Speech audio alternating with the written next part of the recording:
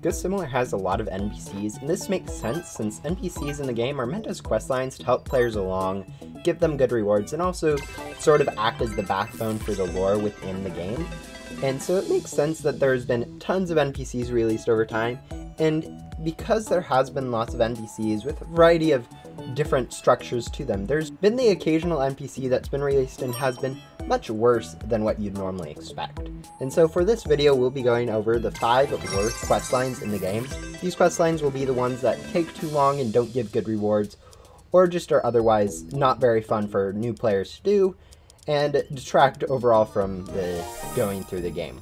Now, starting off with the 5th worst NPC in the game, we're going to have Shelly. Now, this is a common pick for the worst NPC in the game, since it is super long and a lot of people try to do it, since it does give additional pet slot, which is really helpful for grinding and gives you a little bit of boost to your progression. Because it does give you something useful, even though it is super long, I consider this not as bad as some of the other ones going forward. And even though some of the quests in the questline do require you to get 50 rare ghosts at a time, it's not much compared to some of the other questlines we'll be into later. Now for 4th place on this list, we have a 3-way tie going to Ghost Hunter Blaze, Ghost Hunter Luna, and Ghost Hunter Jax. These 3 got grouped together since they do give very similar rewards, giving both a godly pet and a godly board for a longish questline. Since they're mainly used for lore in the game, it makes sense that they are very similarly structured and also kind of long, since their main reward is the lore you gain from doing them. Because their quests are so long and the rewards other than the lore are not very good, it's easy to see why new players don't really like them and end up, once they do complete them, being kind of annoyed at the littleness of the reward.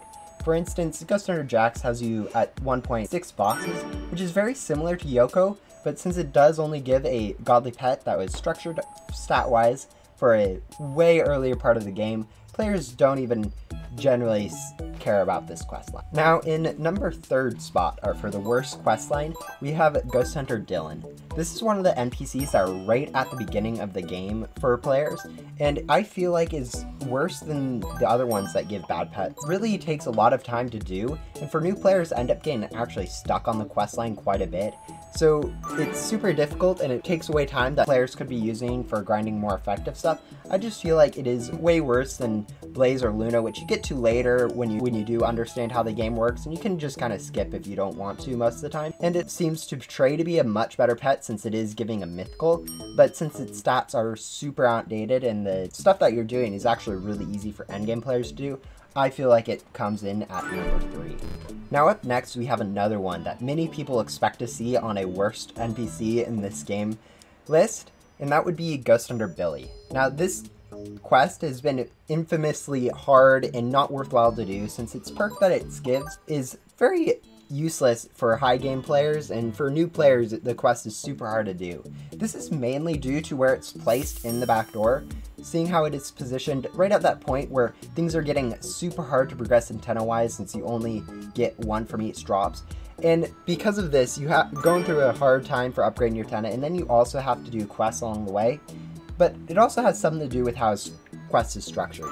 For instance, whereas Riley and Rowan both have easier quests right at the end, Ghost Hunter Billy actually has much more difficult quests, requiring quite a few rare ghosts rather than Riley, who required quite a few normal ghosts, and Rowan, who required a few less rare ghosts. And because of this, Billy comes in number 2 for this quest. Now the worst questline in this game is actually a grouping of 4 questlines that I put together, and that would be the Infinite Questlines. Now these questlines on the surface don't appear to be that bad, since some of them don't take too long to do, and you think, the gems that people get will probably be worthwhile. But when you start looking into them, you realize that the gems that they give or the other rewards that they have for the amount of stuff you do isn't even comparable to the rewards that you get from the progression questlines, so you're much better off making progression rather than trying to do an infinite questline. And then along with that, these NPCs don't really serve too much of a purpose for lore, and as I said, the rewards are, and those are all the 5 worst questlines that I think are in Ghost Simulator. If you have any suggestions on ones that are also bad, or have different theories on some of these ones that I've listed, feel free to share them in the comments. I'll be reading over those and maybe amending some of my positions that I made in this video, but if you guys are progressing through Ghost Simulator, feel free to skip all these quest lines since they are not worthwhile, and I will see you guys in my next video.